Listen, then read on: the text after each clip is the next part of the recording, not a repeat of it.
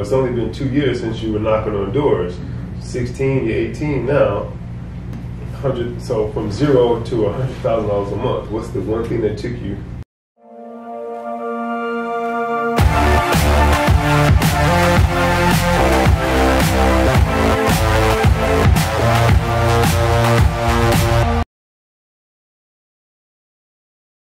My name's Hayden. I'm 18. I do a lot with e-commerce. I run an ad agency, and now we also run a training program. How would a person who knows nothing whatsoever, how would you teach them how to make money with this? My first recommendation to you would be start with something for free to identify what you want to do to make sure it is the right thing for you, but also who you want to learn from. So that could mean watching my YouTube videos, watching a lot of other people's, I have over 100,000 subscribers on YouTube, hundreds of videos you can go look at. And there's a lot of other people who do as well. So identify, first of all, who you resonate with the most, because this is something that I call mass mixing. You try to learn, e-commerce from this person, and this person. You're getting 3 different strategies, and if you try to mix that into one, it's not going to turn out so well for you.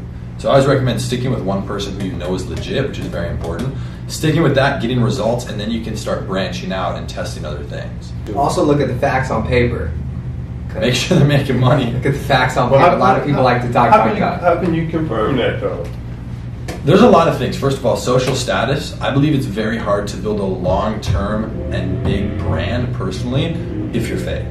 People have done it. I'm sure people have. But a lot of them are still going to be smaller. So that's why the bigger you go in size, even if you want to throw Ty Lopez in there, there's no way they're a scam. They would have been, they're not going to be there anymore. And we'll just back up a little bit. Now, Jason and yourself used to do the door knocking. Yeah, that's how we met. We used to go door to door residential and sell solar, sell people something they didn't really want. Yeah, so then we really connected at an entrepreneur event that one of my buddies threw, and we had mutual friends at the time, and so just started connecting and hanging out in LA, and then we progressed. So did the door knocking teach you anything? Oh yeah. Sales, understanding that people can and will turn you down, whether it's hanging up the phone, slamming it in your face, people threatening to pull a gun on you, calling the cops on you. Good. I'm gonna run you over with my dirt bike, all that shit. Jeez. So for me, that was I was 16 at the time. I was just a little kid from Minnesota. Right. I was an introvert, so that even actually knocking on the door for me was the biggest step. Really? I remember that first door. I think the biggest anxiety. And so just getting past it, understanding it's a numbers game. Once you get that first deal, the second deal, people are nice to you, and it's you're just searching for more and more. So it taught me a lot about just business and life. I was selling on the phone at the time for someone's sales program and doing door-to-door sales. So. Jeez. What kind of money you make doing that at that time? Nothing. You didn't make at least 5 or 10K a month? No, not even close. 0. I never got paid for door. But I didn't care. Okay. I was making a little bit of money on the phone and some stuff, and at the time, that's when I was valuable. I was meeting all these people. For me, it was cool. I was traveling, and I was making about $1,000 a month with affiliate marketing at the time. So that's when I was first getting into it, and then I started making a couple thousand. So how did you go? What do you think is the thing that took you from here to there? Because it's only been 2 years since you were knocking on doors. 16, you're 18 now. So from $0 to $100,000 a month. What's the one thing that took you? Getting good at one thing. So I realized I was getting good at a lot of different skills. I was trying to learn funnels, learn Facebook ads. But you got to understand a business model. I'm not the best at everything with e-commerce, but I understand the whole process, and I'm good at a couple specific things. Okay. So I was able to identify that, put it together, and just focus on that. And I literally let my only income, affiliate marketing, stop growing. It was residual, so it slowly started going down. And because I bet so much on e-commerce, I was this is going to work. I used the money from that, all of it. I kept going broke. I was waiting for the next check. And so I just bet on it. And I let that be the one thing. I'm I'm going to learn this. And a lot of people get discouraged from certain things, but I was if there's other people making money, I can make money no matter what, because it just means I'm doing something wrong from now. The way we built this business was focused, right? Sales, I handle all sales. He handled operations. We did have to wear a few hats here and there, but at some point we realized we couldn't do that. But as we got bigger and bigger, we brought on more and more people who could specify or focus on a particular area, right? That's how we got the underwriter. He does the underwriting stuff, or she does the underwriting stuff. The risk, this person, that person, telemarketing department, this department, that department. But believe it or not, as the company grew, I started to try to do different things, and my focus became like super scattered, to the point where I had to like come back to ground zero and say, hold on, what's the thing that helped grow the company well? And that was basically like what you said, just focusing on one thing, right, and then building a team around you of people who can do all these other different things. So let's say we have 50 people show up tomorrow that want to become sales consultants here.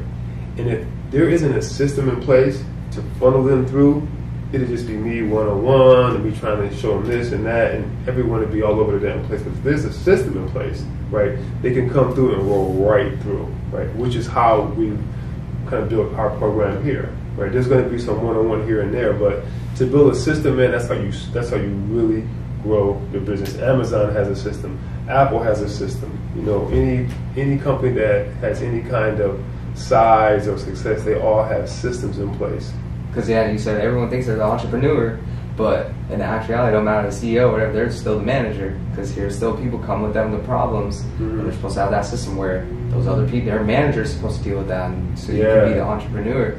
And I'll never forget that. Man, dude, so having a system is like key. The way that I view my financial resources now is unlocking the potential to do something else. So for me, e-commerce was never the goal. It was never, it's just a vehicle to get to something else. I want to get into real estate, passive income, multi-family unit real estate. So for me, I can't do that with no money. Right. No money, no credit. So this is just a vehicle to get exactly, there. It's a vehicle. And so I view it, and now it's going to give me the vehicle to be at the financial point that like I can then do that. And I'm not saying I won't keep doing e-commerce, but along the way, met a lot of people, started other companies, because of its softwares, and it's really like diversified everything. My income's pretty well spread out. And, now even real estate, that for me is, probably not going to happen for at least 2 years or something. Yeah. People have different thresholds. Like I know people, their goal is just, I want to make $10,000 a month so I can live my life and just do their thing. And people have different aspirations of what they want to do. I just love real estate. I'm on Zillow every day either way. Yeah. I just love looking at that. You like it like that? Oh, 100%. But for right now, dominating the e-commerce end of it, helping as many people as possible along the way, and building one of the best ad agencies that exist. Because everyone else is just not doing it correctly. Okay. That's simply my view. So why do you say they're not doing it? I mean, you can tell us why. Speed, the clientele, they don't have the right resources. They're not like building the right systems. I'm all about systems. Like right now, it's just every day is just the correct thing because I don't care. I'll work longer than people. I'll work 18 hours a day. It doesn't bother me. So like I sleep very minimal, but it's not like I'm just going to do that forever. I know that what I'm building every single day is going to then allow me to have the right system on the back end in place in a year, 5 years, 10, whatever it may be. So, and now with my brand and the people I can, meet and do stuff with, I just understand, at least from an ad agency perspective, the clientele I can get, the results I can get, the biggest differentiating factors. I will never close a client that I know I can't handle and do it right now. Most people don't do that. They just want the money. But what's 1 month of payment and then no payment ever and a bad relationship? True. I don't care. Like I make money at other places. My monthly expenses are this compared to what I make. We're not working for something temporary. Yeah, so it's like man. I don't know. Who knows? Maybe I'm wrong. I'm just a kid. Just doing my thing. I'm just out here doing backflips and skateboarding. I'm trying to figure it out. Right. That's cool. You said something again. You said to basically get good at one thing. That could be tough because there's so many shiny objects out here, man. Oh yeah. You got people kind of doing the same thing but seeing it in a different way.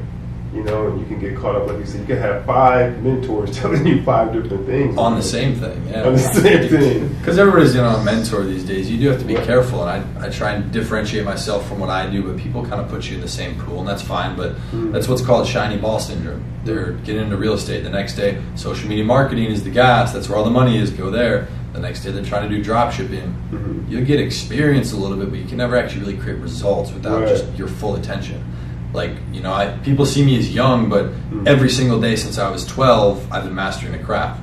Every day from 12 to 15, I was trading stocks, 8 hours a day. I learned how to do that. I was managing my dad's retirement account by the time I was 13. Okay. Like, that's because of how much work I had put in. I was good. Wow. And so then I lost interest. I didn't care for it at all. So I switched into learning how to grow social media accounts. That quickly led me into affiliate marketing, e-commerce. And so I've been doing something every day for years and years and years and years. And so just the e-commerce end of thing has been almost 3 years, understanding what I do. So do you still do the social media stuff too? Yeah, a little bit. I mean, that's transitioned into my personal brand. I used to grow influencer pages, like big meme pages, viral videos, because I wasn't comfortable putting myself out there at the time. I was an introvert. And so that's just a skill I learned. You know, I was behind the scenes. You know, for a kid, you're just making some money and learning. What's one of the takeaways, man, that you can say you guys picked up from traveling? From traveling, experiences are amazing. I definitely worked a little bit too much while I was there, so I missed out on certain things, but it's tough to regret it. But at the same time, I'll give you a piece of like travel plus life advice. Be careful.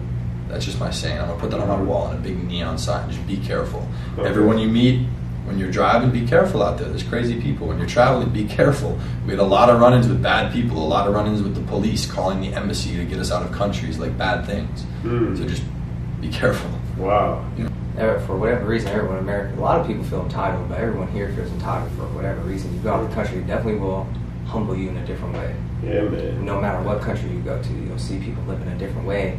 And some people live their whole lives without going out the country, and they never know any of that stuff is actually real or going on until they see it. Like, wow, I'm actually complaining about, you know, being depressed or something. There's someone that has to walk 2 miles every day to get dirty water to drink, and you know they don't have a roof over their head. Like homeless people here, they at least got buildings and stuff they can go. And out there, you're out in the desert, you're out in the jungle. You know what I'm saying? That's surviving every day to day. You're out here within, you know, you're 10 miles from Chipotle everywhere you are in the U.S. pretty much. Right.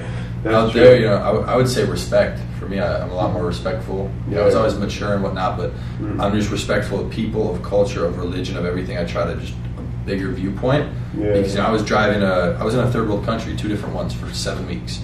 And so in Bali and Thailand, I'd see these people, like 70-year-old guys, no shirt on, pants rolled up, no shoes, I can assume, knee deep in this like muddy water in a rice field at 5 in the morning with a hoe, just like going to work, making probably $3 a day max. It's crazy. Yeah, I would say respects people's households, their cultures. Even if you're making 50, 100,000, 30,000, you know, as long as you're enjoying life, you're helping other people, you know, you have quality of life, you have your health, man. I think, you know, definitely makes you more humble and grateful, man. Because when you go to other countries, dude, you see how people live, man. It's just a different perspective, man. Like ever since I, you know, only had like $1,000 in my bank and I was like starting to travel, I still go for the lower accommodations. Like my price point hasn't changed. So like if I'm traveling, like I'm still in the same hotel. Like I've stayed recently in the same hotel that I was when I was broke. And it was the same thing. And I didn't care. Like I still think it's the same amount of money, even though I make more. That cap for me hasn't raised. You know, eventually once you keep going, it'll go up. It'll be more diluted. But that's just me, because I always said, at the amount of money I'm making now, I thought I'd have a McLaren, a Lamborghini, a Range Rover, a Ferrari, a house in Laguna, and be flying first class. I told myself that when I was 13. At $70K a month, that was my number. I was like, that's all I need. Dude, that's quite a bit, man, that you're trying to do. It's kind of funny. Well, I did all the financing numbers. I was like, all right, I can do it. You worked it out? Okay. So cool, man. Big things for these guys right here. Right? Big things. We appreciate it. Jay. All right.